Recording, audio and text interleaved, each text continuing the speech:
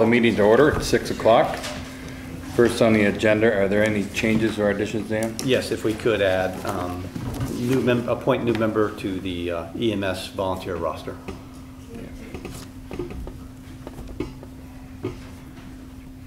Okay. Next, approve the minutes. The minutes of June 17th, 2019. Make a motion to approve them. Second. I have a motion and a second. Is there any further discussion?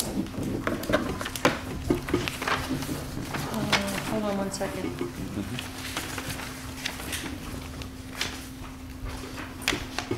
Yes, I was wondering about, I don't know what page it is, number 12, under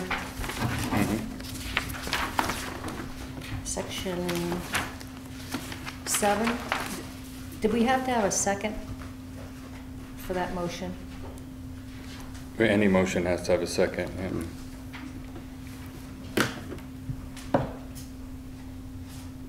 Do you see what I'm talking about? Oh, I see. Yeah. I missed the second. Right. Yeah. Okay. Good catch. All in favor, say aye. Aye. Any opposed? So pass.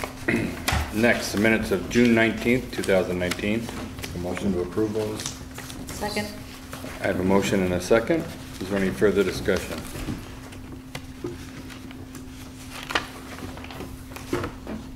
All in favor, say aye. Aye. Any opposed? Motion is passed. Next, we have a special award ceremony tonight for one of our EMS volunteers or paid person. Go ahead, sir. Excellent. Thank you very much for making time for us today. My name is Dan Batesy, and I'm from the Department of Health. And this is a very special opportunity for us. We give out what's called our life-saving award for special occasions, for special circumstances, where a member of our EMS community goes above and beyond and exhibits extraordinary actions in the process of saving a life. So this is what I'm here tonight to talk about. I'll be brief, but rather than trying to put them in my own words, I thought I would just read you the nomination because I think Bill Mace, the author of the nomination, put it far more eloquently than I could ever speak. On May 23rd, there was a crash on Route 108 in approximately 1840 hours. A vehicle hit a concrete building and 2 passing motorists had stopped, including off-duty Morristown EMS Assistant Chief Corey Bovair. There was poor 911 cell coverage, and Corey was unable to raise the Loyal dispatch on the radio. The single occupant in the car was unresponsive. He was bleeding from the mouth, nose, and ears, and appeared pinned under the passenger side dashboard. As Corey began her assessment of the victim, there was a whoosh as the vehicle caught fire and flames rolled over the crushed hood and windshield. In that moment, Corey could have stayed or backed away. She stayed. Without the protection of any turnout gear and at great personal risk, she grabbed the victim under the arms, directed a couple of bystanders to assist, and as things got hotter, they managed to remove him from the car. He was moved to a place of safety, and Corey set about keeping his airway clear with positioning and sweeps while waiting EMS and fire to arrive. On arrival of Northern EMS, she assisted the crew with further assessment, IV placement, and the patient was transported to Copley Hospital for stabilization prior to transfer to UVM's Trauma Center. This event is remarkable and notable for several reasons besides the obvious. This happened during National EMS Week, and this year's promotion was EMS Strong Beyond the Call. Corey is 5'0" tall and recovering from a surgical knee repair. Her determination, leadership, and courage reflects honorably on herself, their agency, town, and Vermont public safety community. So on behalf then of all of those stakeholders, including the Vermont Department of Health and Vermont EMS, we would like to award Corey with a life-saving award.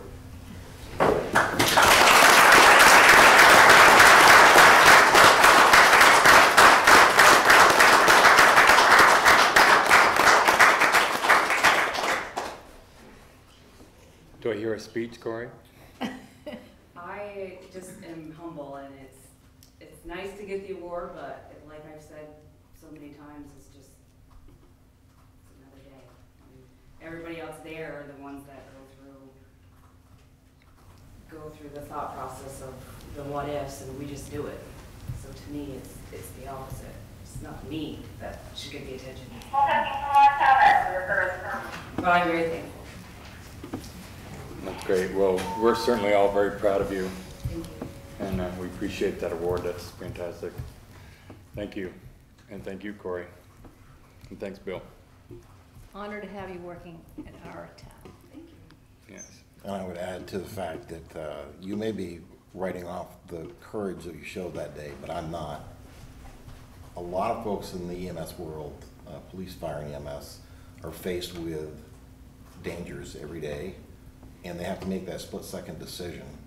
And it comes down to the person that you are, whether you stay or go, or you assess the situation. Sometimes the decision is that you have to go. This one you made and brought that gentleman to safety, and that took great courage. So don't downplay that. I appreciate your humbleness, but that was in the 20-year career, it was probably the hardest decision I've made to stay or back away. Many did. Many backed away for good reasons, and it's like a reality check at the thought of the commitment that you've given to this career, knowing that I have 3 kids and a career still to go to, but yet I chose to stay there, and that's what I replay. I don't replay anything else except that actual decision that I made. And the fact that you were there at that moment in time, we could debate why that happened. Yeah. But, definitely you were there for a reason, and I appreciate it. I think of that 5 minutes earlier, 5 minutes later. Well, thank you again. Thank you very much. And Bill, thank you for making this all happen too. Much appreciated. Very proud of them. Great.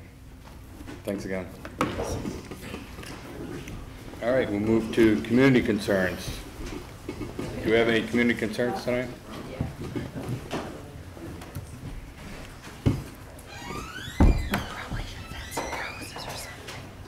Yeah, yeah. Next, liquor control. Do we have liquor control? No? New business. Noise house, dog park, and parking discussion. Do you want to, Sarah, do you want to talk about this? The dog park? Yeah. I'm sorry, I couldn't hear back here. Yes, No, she has the ballpark. Repeat what we're talking about. dog park and parking discussion. Sorry, Mary.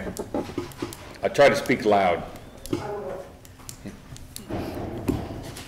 try to use my best school teacher voice and not my life. I remember it well. Some of you should.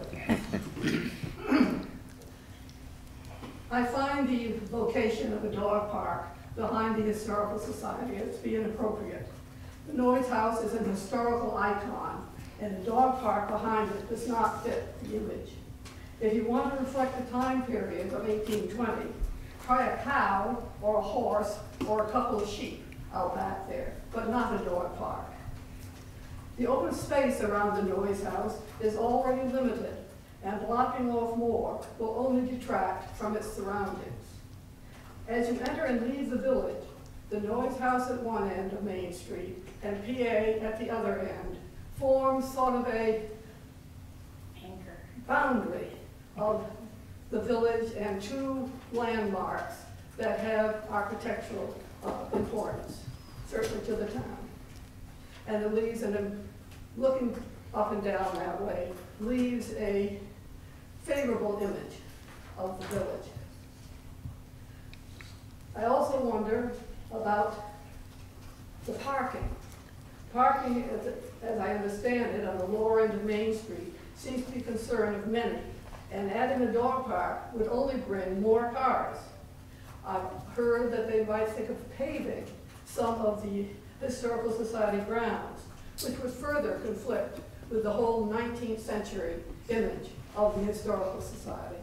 The Noyes House is of value and should not be detracted from by anything. I wonder on the need for a dog park. I've had dogs, 3 of them, since I've lived in Morrisville, and at both my current house on West High Street and my house on Maple Street.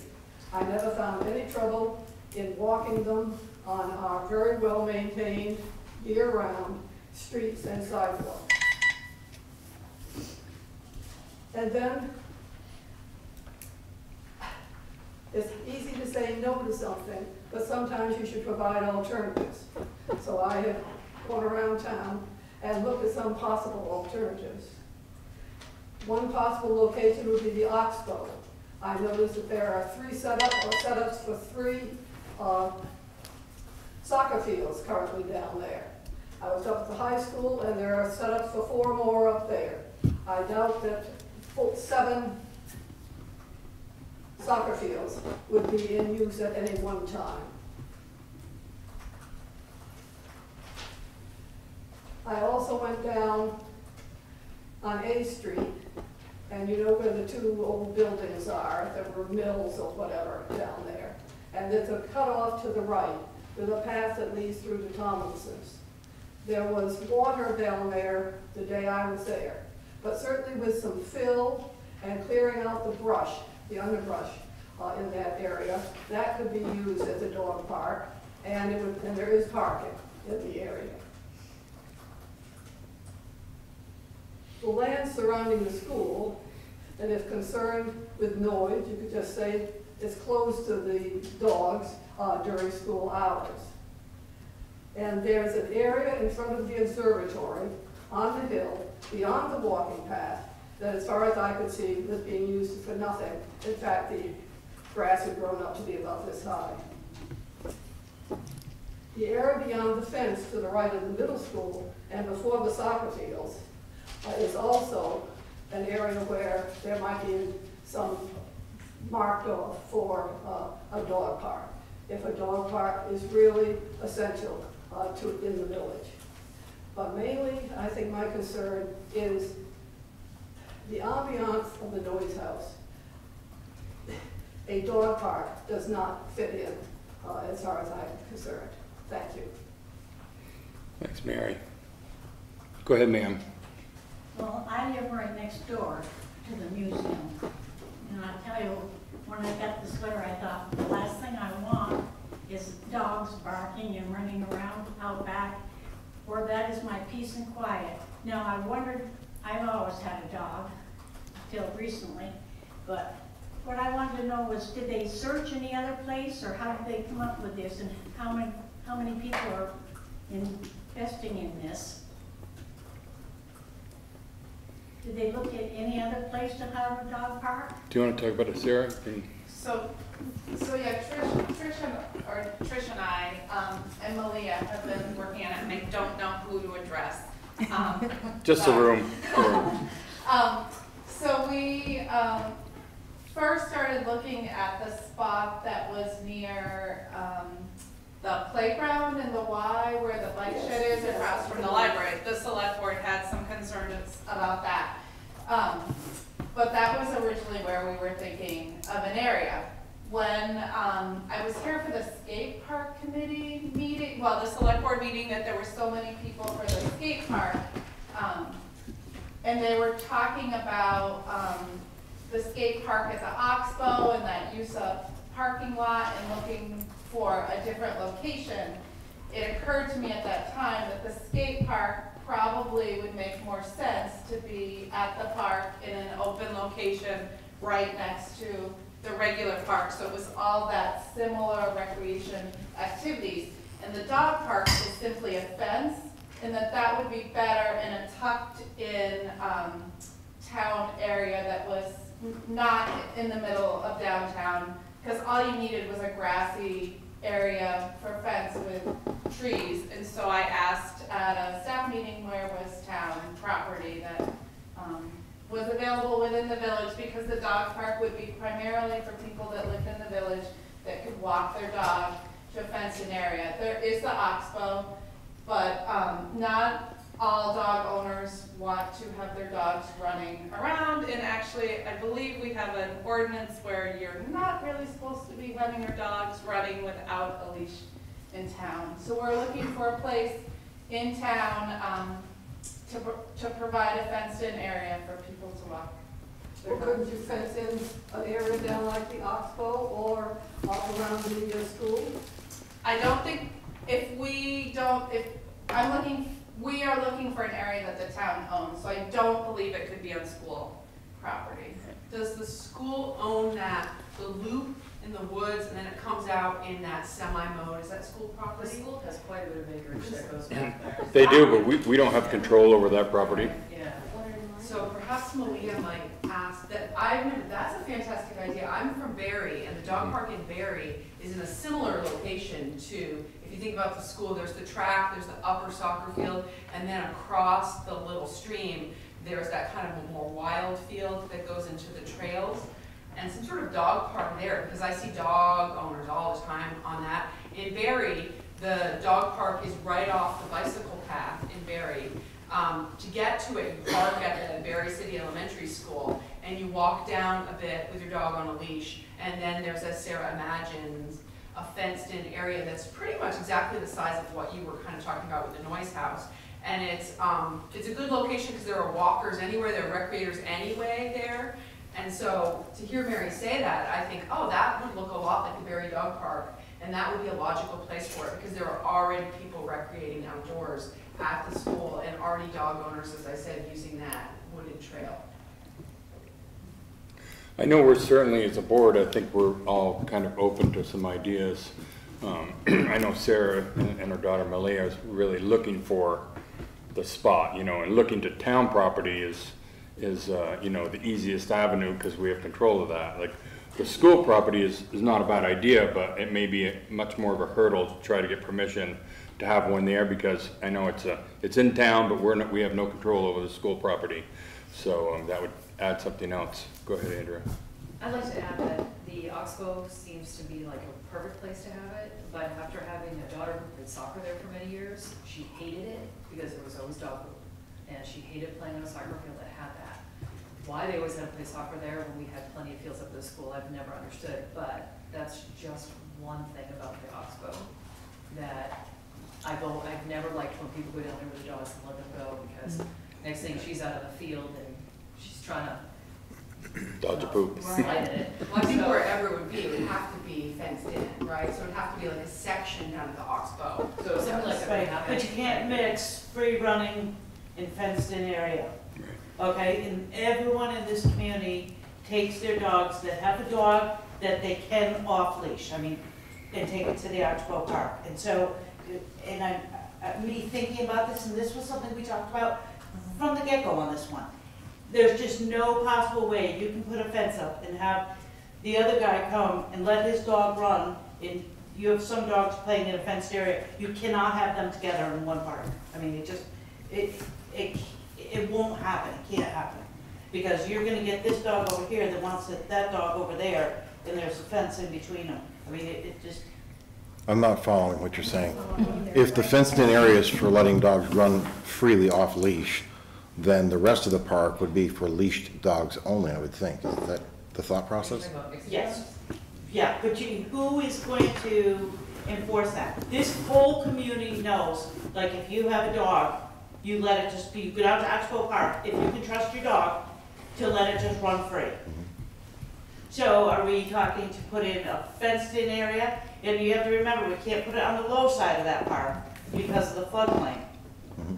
So I don't know personally, I mean, I love Oxbow Park, but I don't think that Oxbow Park is the place to put a fenced-in dog park. I don't see it as the mix of what is already there.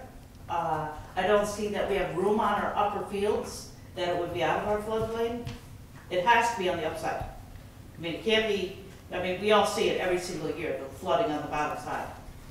I don't think there's any way to enforce, no matter where we put it, I don't think there's any way to enforce. No, I agree with you. People aren't but off I leash. think it should be in a place that it's separate from where people presently let their dogs run free. So, I mean, that begs the question, if we're gonna have a fenced-in dogs off-leash area in town, are we now going to enforce leash law at the Oxbow Park? Because I don't see anybody, whether it's donations or any otherwise, putting the money into a fenced-in area if nobody's gonna use it, just go down to the Oxbow Park and let their dogs run anyway. That's the Sarah, talk on that note about you guys and Izzy. And I heard two other people talk at one of our meetings about how they take their dogs to the Waterbury Dog Park. Yeah, we moved out of the village about 2 years ago, but when we were in the village, because we couldn't let her free, we just had a little village lot. We wouldn't let her run around at the Oxbow. We would drop into the Waterbury Dog Park to let her run in a fenced-in area with dogs that, you know, and I have copies of their rules, I have a few, that there were, you know, there's rules for the dogs that can go. They have to be up in shots and they have to be managed, and so we would, A certain age, yeah, you have to be, you can't be a puppy, and so that's where we would take her. You know, now we moved out of the village, so we have a yard she can run in, but. Well, and the fact is, they're not supposed to be running here for free either. They're supposed to be always on leash. Isn't that correct? And I think that's the way it should be. I thought we waived the oxbow. I don't think we, It's in the, Yeah. the ordinance that it's. It is. It is it waived. shouldn't be. Yeah. To me, I mean, that and the school both, I don't think animals, dogs should be running loose. Games and things up there, kids running around, I don't think, and, Right. but we haven't enforced it, and I don't know. Maybe we haven't had an issue, but I think you're right. I think we should. Right.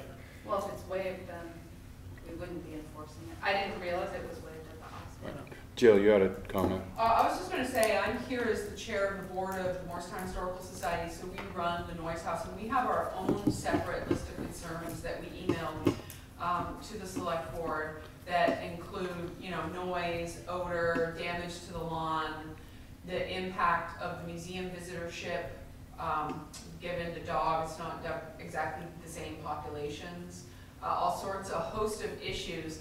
But I feel like with this proposal at the back of the Noise House lawn, I feel like the most respected voice really should be the neighbor who lives in the White House, because it really will completely alter her sense of her surroundings.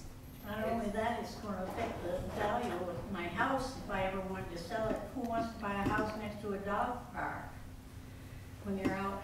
First of all, I didn't understand what hours they plan to do this, or who's going to pick up after the dogs, or are they going to hire someone to be out here watching this, or? They don't. I watch them come down the street. There's a man that comes down 3 times a day with 2 dogs. I've never, ever seen him pick up anything. And the lady too, there's a lady that has 2 little teeny dogs that comes down at least twice a day, but I've never seen her pick up anything either. I hear that a lot in the village. I always pick up after my dog. People have told me in the village, like, we watch and you're one of the few people, which is too bad, No, but it is. it does seem to be a problem. From the museum point of view, our concerns, as I said, include noise, traffic, where there's already the other part of the conversation tonight is about the need for more parking down there to accommodate the restaurants and whatnot. And people visiting a dog park will be driving there unless they live in the village. And so that raises questions about compounding the demand for parking. We don't yet have more parking to provide.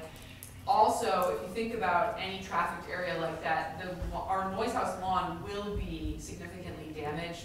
What landscape architects refer to as desire lines, which are those single file dirt paths across college campuses as shortcuts. That's just human nature.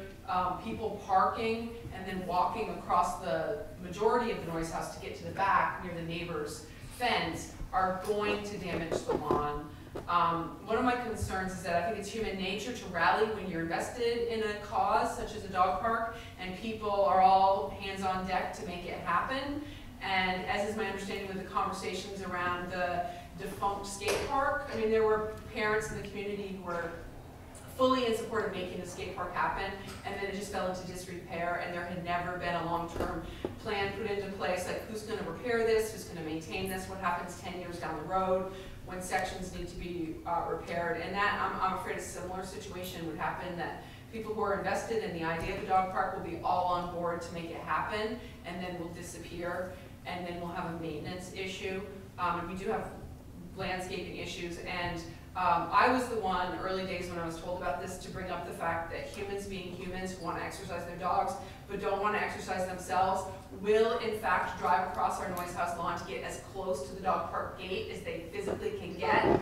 And the rebuttal to that was sort of, gosh, who would do that? Which of course we know everybody would do that. So then, you know, it was kind of on us at the museum to say, our lawn will be destroyed, people absolutely will violate, even if it's a rule, you can't drive across the green grass to get to the gate of the dog park, they absolutely will do that. So unless we police the lawn 24/7, we're gonna have a problem. And the dog park organizers didn't really see it as a problem. That's obviously a huge problem, and that to me just it's just one example of sort of, what do they call that? Motivated reasoning. Like, you want the dog park, you're motivated to get the dog park, so you're only gonna see the rosy lens view. It's motivated reasoning. You don't see any of the bad part. So the neighbor's voice is very valid, because she does realize that there will be drawbacks. So anyway, the last point is that it was from the museum the point that would happen, and then late in the game, Tricia said, yes, you were right, we would have to put some sort of barricades on either side of that Civil War era sycamore tree, because people being people, they will drive on either side of that tree to get their cars to the gate. So, go ahead. The other thing I thought about was, in the wintertime, what in the world are they going to do? The town plows up the snow from the police station over into the historical driveway, and sometimes it's piled right up to high on that sycamore tree. What are they going to do in the wintertime to maintain this place? They won't be using it in the winter if snow's piled up like So that. I only want it in the summertime. People use the dog park. Yeah, they will. I think there's a population of the dogs that aren't being represented here, so let me be the voice for them. I think we probably have some village residents whose dogs would probably take off if taken off leash, and I think that's the population we're looking to serve. I don't see us trying to enforce the oxbow dogs running freely out there. I think we're asking way too much of Richard, the police, whoever it should be.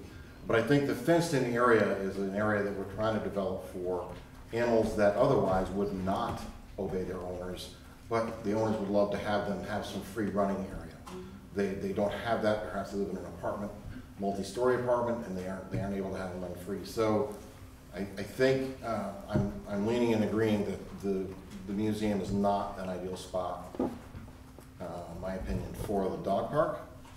But the area I'm thinking of, Trish, is when I come down to Wednesday Night Live, I park out by Barnum's building, and I come in on the path, which is behind Arcade Miles, between Arcade Miles and the river. The backside. Yeah, and as soon as I break out of that foliage area, there seems to be a corner right there that doesn't really see any activity during Wednesday Night Live. I'm not sure if anything ever gets set up over that far. I'm wondering if that might be a possible alternative for a fenced-in area for folks to use. It's kind of away from all the rest of the area. If folks are still going to let their dogs run at large and they can contain them easily, that's fine. They're still going to do it. But for those folks whose dogs won't stay with them the minute the leash comes off, I'm just thinking if it's all in the same area, the dog's running, and then one area down there might be the better alternative. I'm just suggesting that as a possible location. Is that town owned? The corner, well, as for where the Oxbow property line is, I don't know, up in that corner, but in that back corner up there, My own dog, off the top of my head, is Arcade Miles owns the property. Okay, I'm not sure what the town line is. I don't have our map again. Let me see if I can get one. I might be able to wave my hand. Tricia, is the school in that little triangle where the free bike shed is? Next to the Grady Building? That's where we started, Jill. That would be a great spot. We actually surveyed the neighbors, sent out letters to all the butters. That's where we started with this whole thing. So it's privately owned? We own town. Oh! Yeah, No, we're not doing it there. Why not? Seriously. So what were the Because concerns? That's a potential spot for the skate park to move to. Oh, okay. Because I don't think the skate park would be a good idea behind the noise Nope. No. house. And the skate park in its current location was not advantageous to anybody. It eats up parking down at the Oxbow. So if there is going to be a concerted effort to rebuild the skate park, to find the right location for it was, the idea of it being where it's highly visible, with street lights to light it at night. That little corner, that little section up there by the bike shed seemed to be a more welcoming location for the skate park. We still don't know if that's where it's going to go or not, but we're trying not to put the dog park there. but This kind of shows where the arcade miles property lines are. So this area back in here, which I think is what you talk about. This is, Warren's service garage. And so the property line goes quite a ways back, just so you understand. It's not. So I think even part of our community gardens, if I'm right, we're actually on their property. Okay. I don't, I would research what this corner of our property, right down here, if that's in the flood zone, then it's obviously not gonna work. Because the ice blocks come up there and destroy everything that's in there, but. Judy, you have any comments? Just listening. Does I any- agree with Mary and the rest of the people at the Noise House. I haven't gone back to look at the property, but I think people would drive over that property to get to the dog park. And walk paths through the property too, to get there. Yeah. Well, I kind of was questioning whether that one down with the school, where the skate park used to be, the skating rink. Yeah. But I'd rather have it there than I would the Noise House. Because I do agree, that Noise House is precious the way it is, I think. And I mean, if we put parking there, I don't even think we should pave it. It should be dirt parking. Honestly, we own quite a chunk of land there. That Y is pretty good size. Yep. Maybe we need to go back to our drawing table. Maybe we could put a skateboard park and a thing there. You know, when we looked at it, we cut it about in half, Dan, when we looked at our first set of plans. Maybe it could work for both. The triangle? Yeah. I'm game to go back to the drawing board. This is why we're all here. Well, that's the idea That's where of we discussion. started. And Yeah. I love the idea, and I wasn't at the next meeting when they talked about Noise House, but it was in the conversation. You know, for many reasons, that it's by the kids' playground. You know, you take the kids out, you take your dogs out. You know, there's just a lot of great parts to it. And I'm not saying that I didn't love the Noise House Museum area too. Don't get me wrong, but I do think, yes, I hear their comments, and no problem going back to the drawing board. How many people are interested in this dog park? Did they find out? It's kind of like if you build it, they will come. There's a lot of people that would use a dog park. I've heard of a lot of people. Yeah, I believe that one of the populations it would serve are people who live in apartments in the village who don't have any green space, who would maybe take their little dogs to a fenced-in area. I just want to say, Brian, I really appreciate what you're saying, voicing, respect for the integrity of the Noise House landscape, and that means a lot to us at the museum. And we're at the museum willing to work, with the town on different initiatives. This dog park proposal in particular, sort of on the fence about, but primarily what it comes down to is I just feel terrible for the nearest landowner, because I feel like, oh, that were me. That doesn't seem fair somehow. Well, certainly this discussion is really helpful. I think going back to the drawing board's good. I did want to recognize Malia's work that she's doing. She's doing this as a project, and she's put a lot of time and effort into it.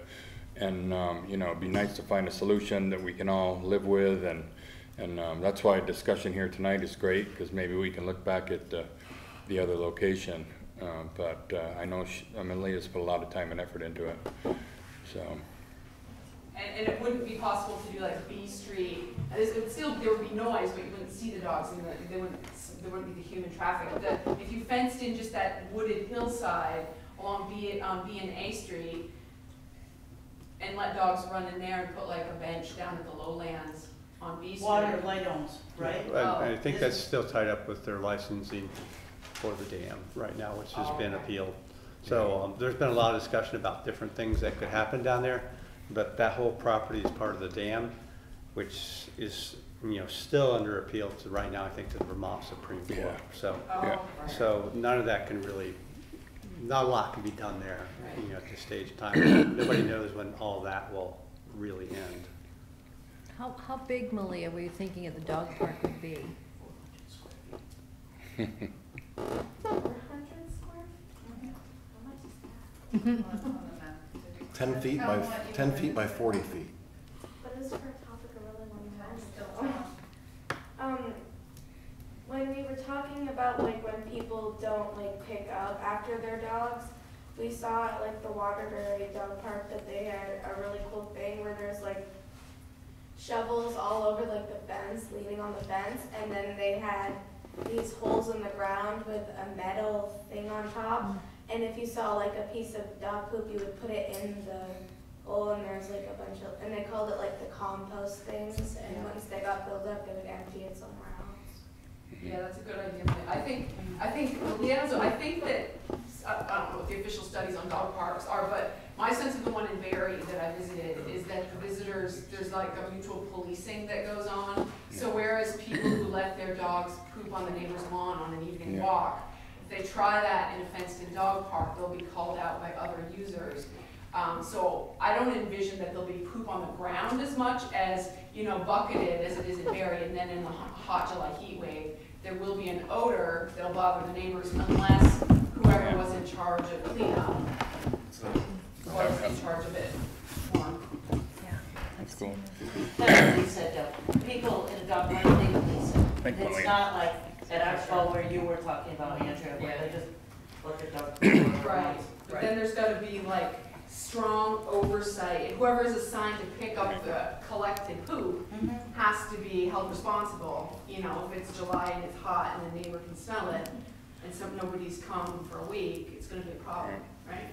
It is really- Relating to that is the dog's barking, and how are you going to control the dog's barking? Right. My dogs don't bark. Yeah.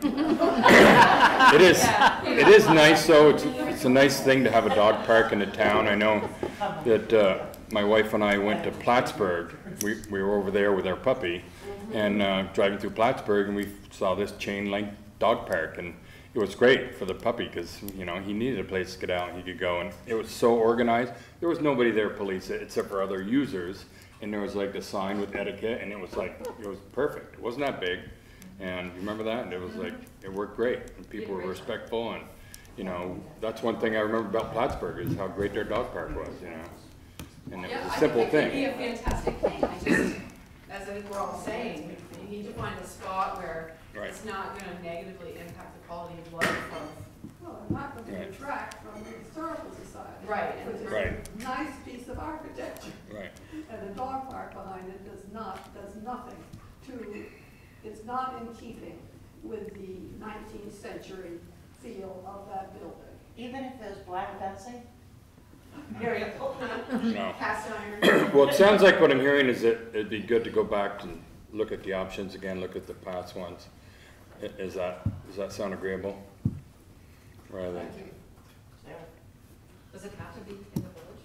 Yes. Probably should be for those By the law. low-income apartment dwellers who And, don't have. right, Yeah. and what we read about them, it really needs to be right in the village. so, this, yeah. Find Getting those there. houses for apartments, you ought to provide a space for. Right, well, that's not a bad idea, actually. So, There are like 4 landlords in the village, they should pool their resources and Yeah. come up with a fenced-in area. we'll let them take that back to the drawing board. Yep.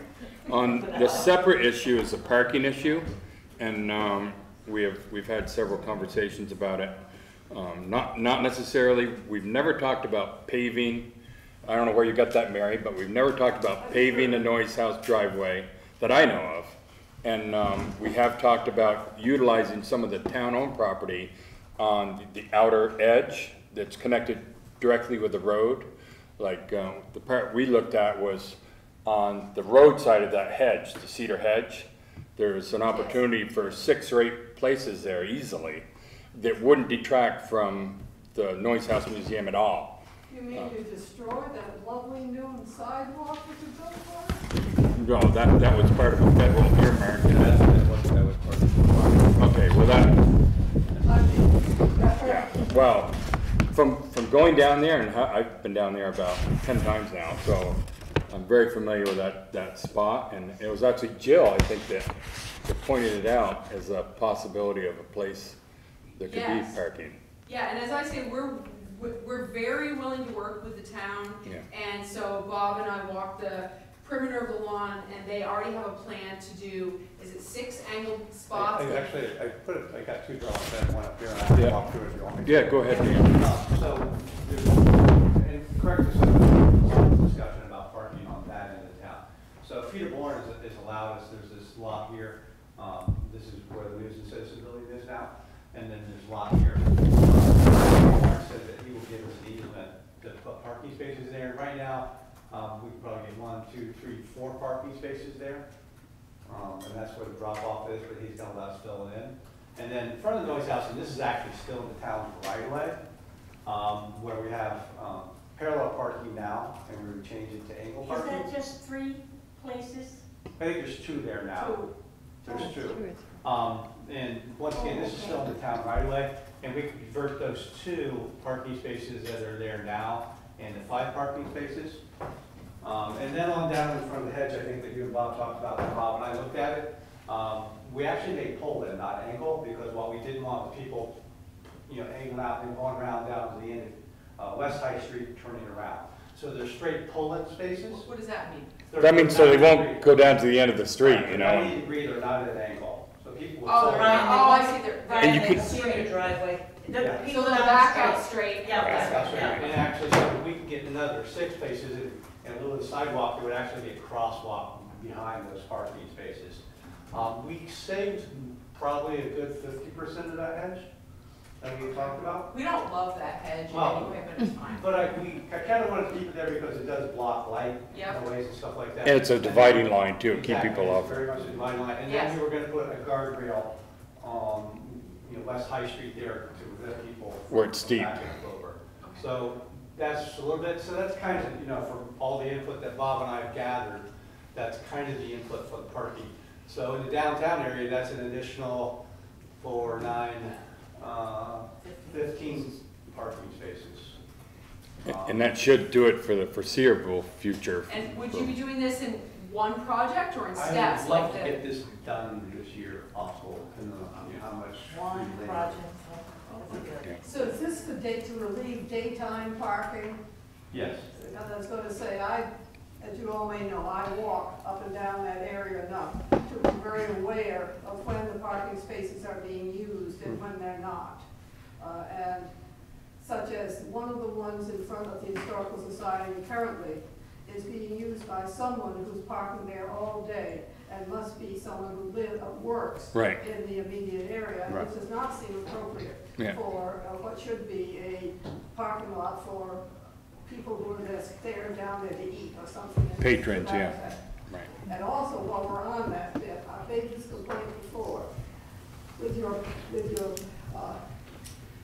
angled parking, you need to be very careful when you get near a crosswalk, because the crosswalk from in front of Bourne's over to the triangle there, if you're coming from the Bourne side, you have to go be halfway out into the Right. walkway, halfway out to see beyond the car that is parked in the furthest space. And this is okay if you're someone like myself, you can peek out and see if anything's coming down. But if you're like my neighbors with small children, this is not the place to be pushing your stroller and having somebody coming down. The other thing is where you have the 3 parking spaces in front of Bourne's or the newspaper office. Every day, there's 3 big, long pickups that park there. We're aware of that. And they park all day long. Yeah. And they come about 6:45 in the morning. And they stick out. And then in addition to that, sometimes they have, one of them has a big, I don't know what you call it, hook on the back. Yeah. So it sticks out even further. You don't always see that when you're coming down, drive around. One of our efforts was to put a compact car sign out there. Yeah. And we actually know one of the truck owners, well, I think 2 of them, and they are people that work right there, so. Yeah, they park all day. Yeah, And Peter Bourne also asked if we could put 2-hour parking, 2-hour max. yeah, that's good. And those spaces right there. Cars would be fine. Compact cars and 2-hour parking only in those spaces. But You it know, is, it's It's not surprising. something that you're really gonna enforce so much, but sometimes when you pull in and you see that and you know you're gonna be there all day and say, oh, let me just pull over here instead. That's what we're looking If for. you leave your big truck in front of a compact car sign, A lot of times, even in the evening, it's hard to find a parking spot there. Yeah. It's not easy. You go to dinner at El Toro and there's no place to park. Like the Union Bank parking lot is full, Across the street, that's full from the patrons for the pizza place, and there's no place to park on there. So it's not just during the day. I watch it very carefully. I go back and forth. You know, I'm really local, and I've been really studying this for a couple months now. And I see the use, and a lot of it is just stop in the morning, pick up coffee and donut or whatever, but a lot of it is just a lot more cars in the area, and we need more parking. I think this was a resolution to, you know, instead of doing the angle parking, because we know the safety concerns of that, and this is a better alternative. I think Richard probably agrees with that too. Richard, go ahead. I'm back to the in front of the noise house. Yeah. How many feet of the lawn do you think it's going to take for that? Well, I mean, there's that tree, actually that tree is there, so it actually has a split down it, so it's just on, our property line is just on the other side of that tree. Okay. Well, how many feet is that from where we are now? I think it's like 9 or something. I think it was 9 feet. 19 from the whole thing, yeah. Well, we talked to Jill about moving the sign, you know, the sign in that clump of Yeah, we have to move that perennials. back. Yeah, we would hope that that'd be part of what you would pay for, Yeah. have that replanted for us. Right. Yeah. When you drive down the street now, if there's 2 cars parked there, you can see the building. Mm-hmm. Nice. I would hope that the new parking area is level with the street. And Right. not an incline where the cars then start to block out the building. That's a good point. So That's a good point. You can make sure that that happens. That would be good. Yeah, I agree. Go ahead, Jill. Okay, well, so the last point I'd like to make, in this kind of joint discussion of the dog park and the parking areas at the museum, is that I appreciate, as I said, that people respect and appreciate the architecture and the landscaping of the Noise House. Going along with that, we do a lot for the community, as I'm sure you know. I'll just list a couple of things really quickly. We're 3 summers into what will probably be a 6-summer long project of professionally cataloging all of our collections. You may not know that if your grandma donated her rocking chair to the museum in 1962, until about 2 years ago, we didn't really know if we had it or not, which is not okay. So that's been a huge project. We're going to do a 3-part Histria themed trivia night with Tom Moog, 2 nights at Moog's, one in July, one in August. The 3rd finale, Tom Moog's going to bring his liquor license to our tent on the lawn for a Saturday in early September. And all the questions will be Morrisville history or Vermont history.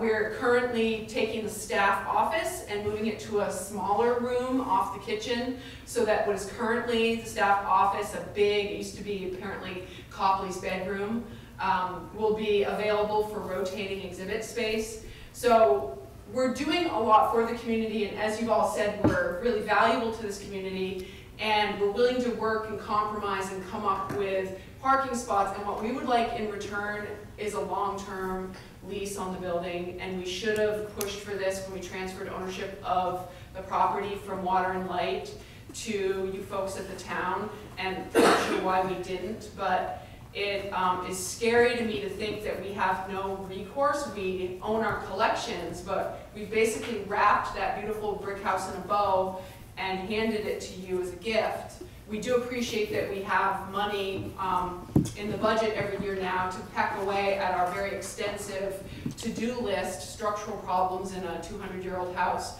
But we would like some sort of long-term 50, 75, 100-year even lease. It's my understanding that the ski museum has that from the town of Stowe. It's my great fear that somebody like, oh, I don't know, Starbucks is going to come along and offer you enough money, and you're going to send us an eviction notice to get out of the Noise House. Never. And we have no, yeah, we should have, and so because we have Dick on our board, and he is the town lawyer, and so it seems like a beautiful situation where the select board could work with Dick to come up with some sort of long-term lease to protect the Noise House. I can tell you that I don't think that this is an issue. I can think of no quicker way to get lynched at my house than to try and sell off the heart of our community, which is the history of it. I think the Noise House Museum is there forever. I never mind getting voted off the board. I love working here on this board. I love this community. I've watched my own home community sell its town hall. Yeah. And I'm gonna tell you, it still hurts to this day that they did that, because it needed upgrading. And rather than fight for the grant money to upgrade it, they sold it. And you're selling the heart of your community. The Noise House Museum holds the heart and history of our community. I don't see this being an issue. I don't think the Noise House Museum will ever be considered to be sold. It is Morristown. But I feel the same way. I've got 6 generations here, like I said, and you know, my grandfather repointed those chimneys several times. You know, we hold it very highly and near and dear. Maybe all of us won't be on the board always, but we certainly can protect it. We can write something up to protect it. You know, we did take over the liabilities of it that came with everything else, but we also want to covet that treasure. You know. And I'm even thinking maybe it'd be wise to have one of us on the board to be a liaison to the Historical Society, so we can have an ongoing, you know, back and forth. Todd is now. Yeah. That would Todd Thomas is. Yeah. Todd is, I know that, I think he would like to become a regular trustee of the Noise House Museum, in which case, absolutely, we'd love to have one of you. The select board would be good. Yep. Yes, that would be great. And so you and Dick perhaps can work together to come up with a long-term lease for the museum? Yeah, we can figure it out. Would that make sense? We can talk about it. Yeah. Okay. We need people like Mary and Dick to keep us in line anyway, so we're used to that. And Gloria. That's Gloria. Great, thank you. So are we all good about the parking though? Yeah, that's, Yeah. I personally feel like that was a genius idea I had. It was. Because Bob was gonna gravel behind the hedge. Yeah. And once you not gravel pave, it, never right. pave. But no, once you gravel it, nobody's ever gonna rake up the gravel. Right. It's just gonna be a couple Right. of years before somebody says, oh, let's throw down some pavement. But So this is a great compromise. I think It this is. works because what we want at the museum is to safeguard the integrity of the center of our green space. Yeah. So we're willing to cut away the edging for you, but we want that center green Right. space. I see Dick scowling a little bit back there, but I think he'll be okay. Okay. I'm just picking on you, Dick. So. One thing too, I'm not sure, but a select board cannot hold somebody hostage over a certain number of years, right? I mean, we can't make a ruling that some other select board down the road can. Right. So, I think I'd like to see us do something that would Protect it. But protect it, and Dick knows how to word that Dick's stuff. creative, he It can does figure it want out. to do that. Yes. Yeah, that would be great. Yes. Appreciate it, thank you. Oh, yeah. Do we have any other comments about the dog park or the park? Just again, tell Malia that's a pretty cool project. Very cool. That's why I wanted to recognize her for that. Yes. Go ahead, sir. My name's Ryan Farrell. I actually live at the house at the end of West High Street. It's my daughter that kind of interrupted you guys' meeting. I'm sorry about that. She just introduced herself, that's all. Yeah. I wish I had something better to offer. I know you've already spent a lot of time planning space for parking, but I'm gonna be really unhappy to see all that green space go away and to see more traffic just kind of happening there. She already will go walk down to the end of the street, I'll be there, but the day that, she runs off and I'm not there, I'll be really nervous that people are pulling in and out of those spots and, I don't know, turning around at the roundabout the wrong time or something. Right. And then the other thing is, once you pave that space, you never get it back. You never get green space back. And I've lived in big cities my whole life. I see things change, but I almost never see things go from paved to unpaved. Yeah, thanks for the input. Well, at least it's far enough away from where you live. It's, it's not like next door. Like me. Okay. Or Mary. Wow. Mary's gonna lose her sidewalk. Okay.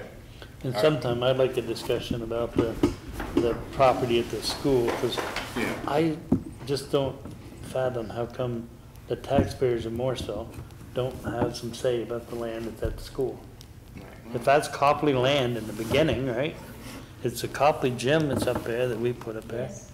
Why doesn't the town? We need to research it more. Because the neighbor wants me to find out anyways. Right. Okay. Yep. Okay, we're gonna move on. Yes. Next, approve the bid for the sidewalk. This is the this is Congress Street that we're doing this year. Yep. We'll keep all the sidewalk construction on Congress Street. Yep. We're doing Congress this year just because we can't do what we want. Yeah. So we asked for 3 bids. Pat County asked, and he actually didn't have it approved here, so he finally did. Okay. He also went to Walter Construction and they never responded to us. So Jim Bradley's of the 3 is the only one that got back to us with any kind of bid. Everybody knows Jim, I've worked with him before, we never had a problem with his work. Yes, he's very good. I make a motion that we approve Jim Bradley Incorporated to build the sidewalk on Congress Street, not to exceed $35,000. Okay. Budget-wise, we've got plenty of money in the budget to do this. This will take care of the reserve debt from a couple of years ago. Yep. Clean that out, we'll start this year's budget. Good. Do I have a second? Okay. Any further discussion? All in favor, say aye. Aye. Any opposed? Motion is passed. Next, review and approve Capstone Field internship agreement. Hi, good evening. This is How you doing? Henry Brook here. So this is a standard, almost boilerplate type of agreement between Vermont Technical College and emergency medical service field internship sites throughout the state, which include Bennington Rescue, Rescue Inc. in Brattleboro, Regional Ambulance in Rutland, some of the fire services in the Burlington area. We provide field internships for students in the paramedic program at Vermont Technical College. We have one of our paramedics who has completed that program, Diana. GP that is currently in the program. Corey will be starting the program in August. This formalizes an agreement between Morristown EMS and the greater town government for those students to do their field internships with us as part of their clinical experience. I hope you've had time to go through it. It indemnifies the town. The students are insured through college. They've completed FBI background checks through the college. It's, again, the standard issue that we've had since the beginning of the program. The steering committee for the VTC program before you existed. And this is one of the things that we wanted. We don't want our students going out of state for clinical experience like other programs do. We want to be able to offer them quality clinical experiences within our state, keep them here as EMS providers, and frankly, once they come to us, use it as almost as a recruitment tool to let them see that Morristown EMS is back and we're back hard and good. We're a good place to be. This is very impressive. It is. Yeah. I think it's a great thing. And you said that other towns, other cities are doing this too? Yes, ma'am. Okay. I'm very impressed. The only thing that there does have to be a release of liability worked out between us, the college, and the student. Right, understood. Yeah. There is a little bit of work to go with it, but. We've already contacted VLCT to try to get some guidance on that. Okay. Do I hear a motion regarding that? I make a motion that, I'm quite sure how to say this, that we enter into an agreement with Vermont Tech and the town EMS to provide, is it precepted field experience, a capstone field internship agreement? Yeah. Is that good enough? Yep, sounds good. Second. I have a motion and a second. Is there any further discussion? Who are you authorizing to sign that? Dan?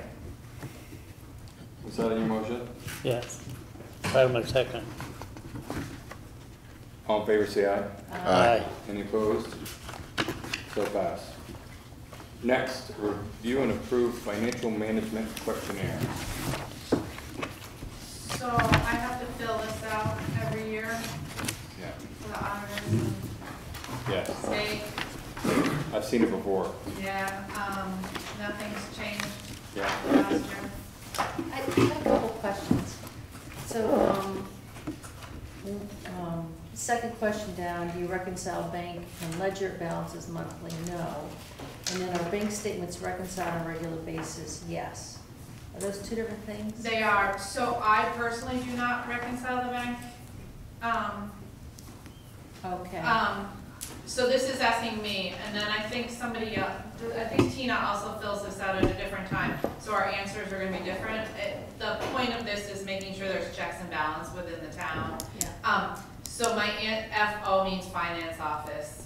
Okay. Finance office reconciles the statements, and then they give them to me, and then I review them and I sign off on them, but I'm not the one. All That's right. right. I don't do the reconciliation, I just review All right, that makes sense. their work. And, so someone else, who does the deposits and, I do the deposits. and who does, and the reconciliation is done by two different Tina. people? Okay. Yep. All right, do I hear a motion regarding this? I move that we approve the financial management questionnaire. Second. I have a motion and a second. Is there any further discussion? All in favor, say aye. Aye. Any opposed? Motion is passed. Next, update EMS roster to remove Amanda Peretta. She was a member of the volunteer staff, previously authorized by the board, that we haven't physically or heard from in several months. Okay. Even reaching out to her to tell that we were going to remove it. So just request that we go ahead and formalize that removal. Does she have any equipment? I'll check with Corey, but I don't know. I honestly don't know the answer to that. I'll check with Corey and we'll recover whatever she has. Okay. Do I hear a motion? Make a motion to remove Amanda Peretta from the EMS roster. Second. Second? Would we like to do the addition at the same time? Since That's a good idea. Let's do one at a time. Yeah. okay. All in favor, say aye. Aye. Any opposed? So pass. And now, Bill.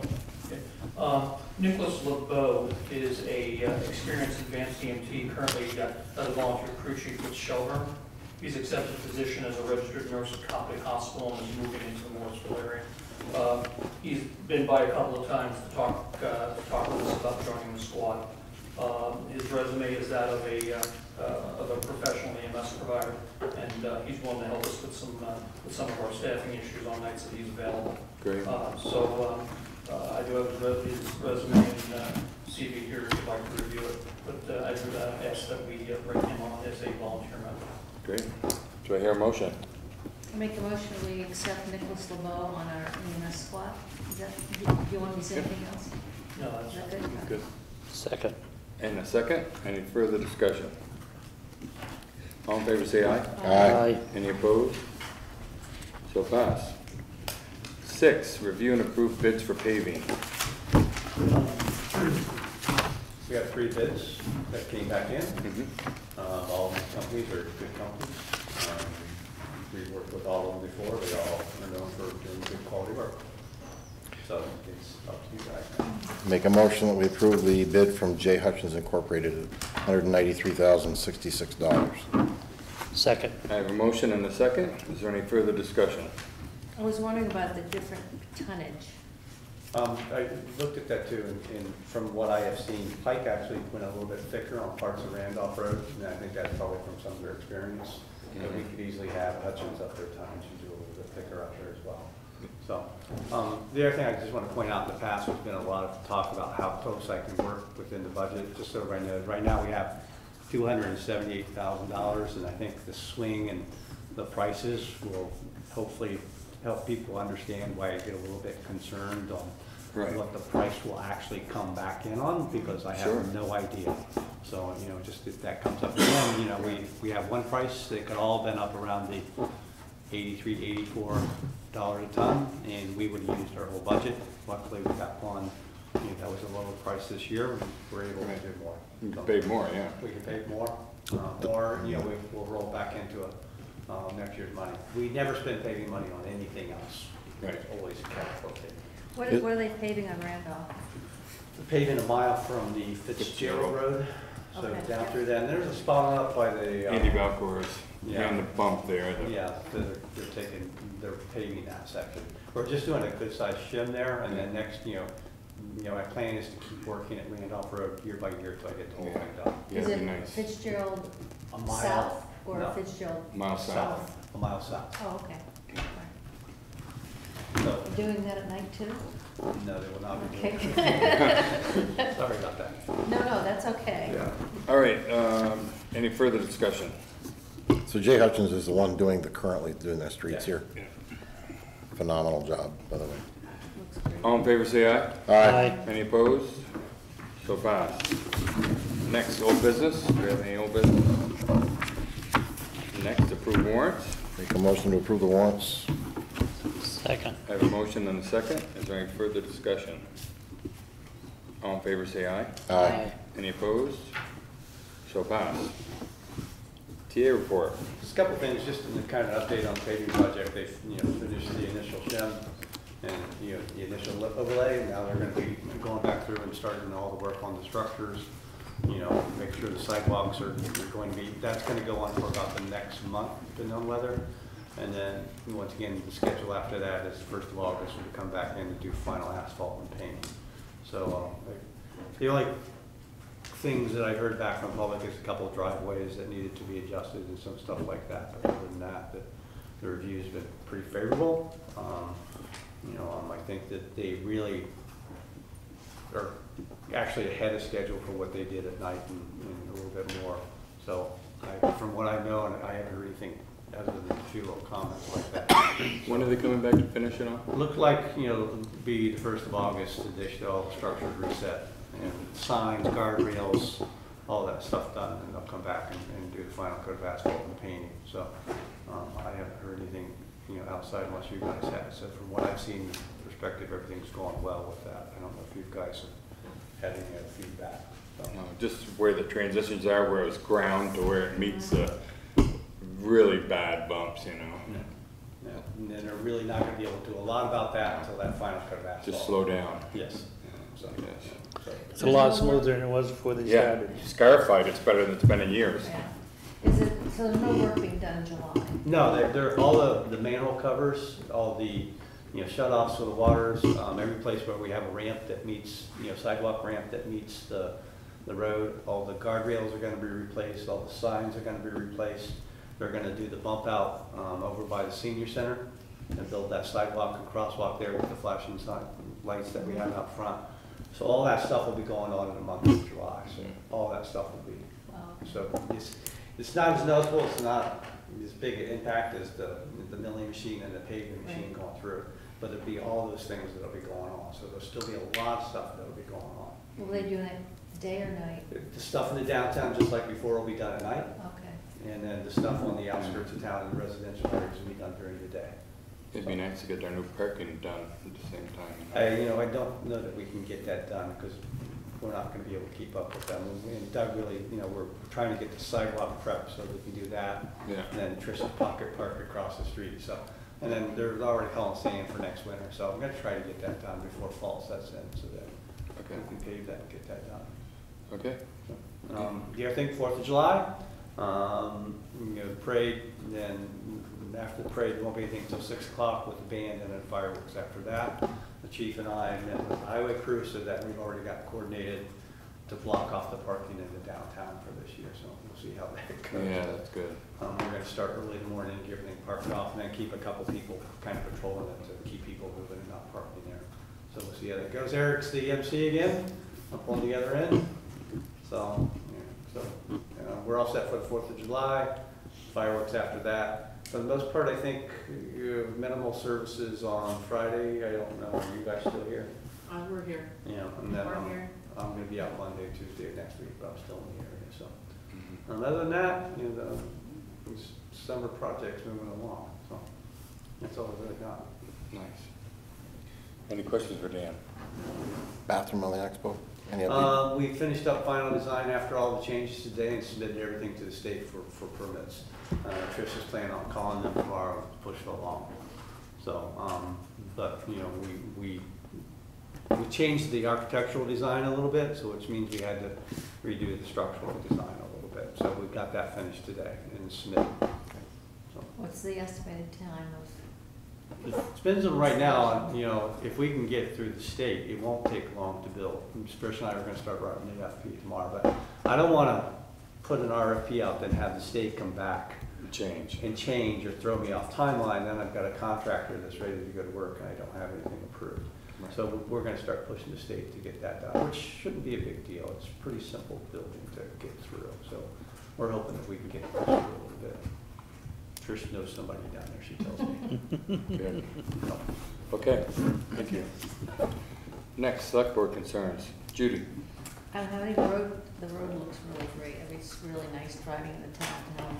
Yeah, and I like the fact that the, you're kind of narrowing the driving lanes, making the parking areas bigger, so maybe it'll slow people down in the downtown area. Great. Brian. I just wanted to say the same thing. I think it looks wonderful. I thought they did a wonderful job. Get in there quick and get it. I thought it went really fast. Yeah, it did. In fact, I suggested that they take that grinding machine around the state of Vermont because just grinding it down made it smoother. But it does look really nice, I think. It does. And the crosswalks. I like what you did there. Oh, I didn't have anything to do with any of it. Oh, they did that? They did that. Well, that's, Yeah. because it bothered me thinking, boy, if they're gonna not do that, you know, there's no but just putting them lines there to show people that they're there. Yeah, it's all temporary, so I didn't have anything to do with that as part of the plan. Yeah, it's nice. Okay. Eric. I had the ability to work with them actually through my work in the sheriff's department when the very first night, that Monday night that they were in town. And I can't speak highly enough to the professionalism. I've been around construction crews, been a part of construction crews. And I can tell you that throughout that evening, I never heard foul language. I never saw any behavior other than just on task, working. I was really impressed with Jay Hutchins, their crew, their supervisors, very easy to work with, and really, I just can't say enough good about their work. I'm really, really pleased with everything, every aspect of it. Great. It's really good to hear it since we're hiring them for another piece too. I like that feedback. Right. Yeah. I had just a couple things. One was I thought it was strange how the stop bar for the intersection up here is way back now. It's back by the Chinese restaurant. Yeah. And people stop back there because they're supposed to, but then you've got to go ahead about 50 feet before you go whichever way. I've never seen it up that far. I don't know if you know that's Richard. Oh, I have noticed it. But that seems very odd. Yeah. And but I think they were getting stuff out and not necessarily according to a plan. right, right. Well, it's not where it was. I know they're probably trying to accommodate where Congress Street comes in, but it's really way back. But anyway, the other thing I wanted to bring up about Corey, that was a great presentation. And again, I appreciate you bringing this. The story was great. I used the same story on Facebook, and she got almost 1,000 likes on it. You know, it's incredible, and the comments were just overwhelming. But I also have been in touch with the state, and Dave Iacovone is planning on doing a special proclamation on 4th of July, and maybe working with you as the MC and doing it there when the Grand Marshal comes through. And she's actually going to be on vacation. Yeah. Right. Well, they want to do something like that, you know. So we can talk about it, but that was the tentative plan. Maybe we can change the time or something, but it's a big deal to get a state proclamation.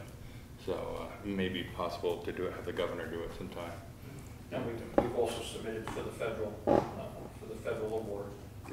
And that, I've heard back from Trevor Whipple on that. Yeah, I know. And that's essentially a 2-year process. So right. That's not going to move quickly. It's a very special thing. The ones that were just awarded a couple of months ago were actually from the 2016-2017 nomination period. Yeah. So it's about a 2-year lead time. Yeah. But we'll keep it on the front burner. We're advantageous that the chairman of that committee is a Vermonter. Right. And Trevor's pretty excited about getting the nomination from his home state. Yeah, it's a very special thing. It touches me because I've been involved in that. You know, I was on rescue for 35 years, and I actually had a similar situation in Elmore where there was a head-on and a young boy was trapped in the car, and the car was catching on fire. Same thing. He was unfortunately deceased inside the car. You know, I was in the car with him, and it caught on fire, and I had to get out. But that was years ago. I totally feel for that situation, and And you don't have to stay, you know, you just, something beyond what your duty is makes you do it. So it's a pretty cool thing.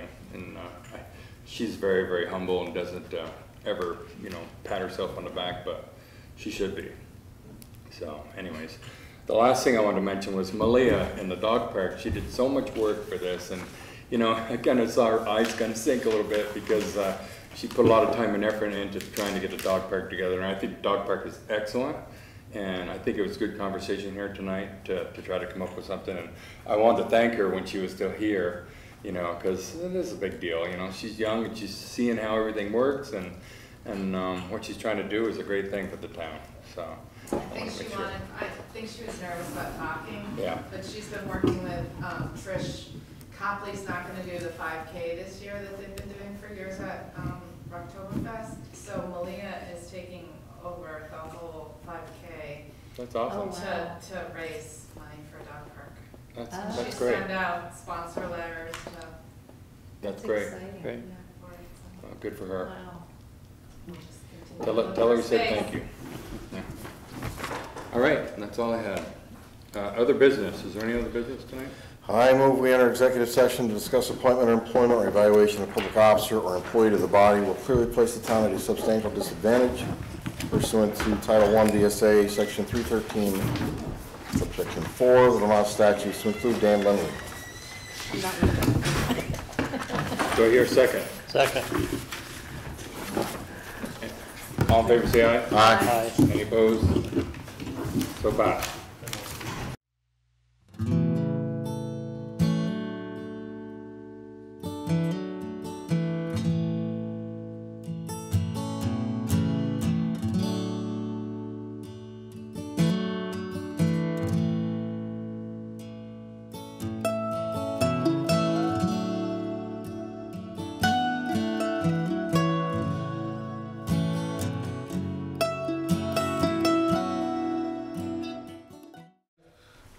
I make a motion that we authorize Dan Lindley, the town administrator, to offer the position of permanent full-time highway laborer to Michael Buchanan at step 9 at a rate of $16.78 per hour. Second. I have a motion and a second. Is there any further discussion? That is step 9 of the laborer scale? That's correct. Okay. All in favor, say aye. Aye. Any opposed? Motion is passed. Further, I move that we authorize Dan Lindley, town administrator, to offer the position of permanent full-time highway foreman to Kevin Barrows at step 12 at a rate of $24.12 per hour. Second. I have a motion and a second. Is there any further discussion? And again, that is on the foreman's scale, Correct. step 12. All in favor, say aye. Aye. Any opposed? Motion is passed. I move that we adjourn. I second that. I have a motion and a second. Any further discussion? All in favor, say aye. Aye. Any opposed? Motion is passed.